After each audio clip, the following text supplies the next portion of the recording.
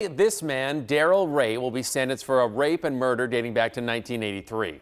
The victim, Lori Mezzadal, was just 17 years old, and for decades her case went unsolved. Well, now perhaps some closure for those who knew her. Kaya's live at the Hennepin County Courthouse this morning downtown. Good morning, Kaya. Good morning, and we are just a few hours away from the start of the hearing, and there should be a lot of attention on this. There certainly was when Rea was charged. Rea has denied the accusations, but prosecutors say DNA evidence helped detectives prove he did it. Police believe back in '83, Lori was raped, driven to a train yard in North Minneapolis, and beaten to death.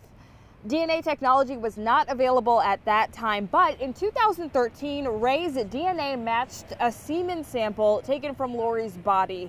After more investigation, he was finally charged in 2017. Here's a look back at that day. We've waited 34 and a half years for this day. Sadly, Lori's parents are no longer with us. They were never able to have peace or closure to their daughter's murder. Lori was your all-American 17-year-old girl back in 1983. She was free-spirited, always had a smile on her face. She made us laugh. Just last month, Rea was convicted. As for today's sentencing hearing, that gets going at 9 o'clock this morning.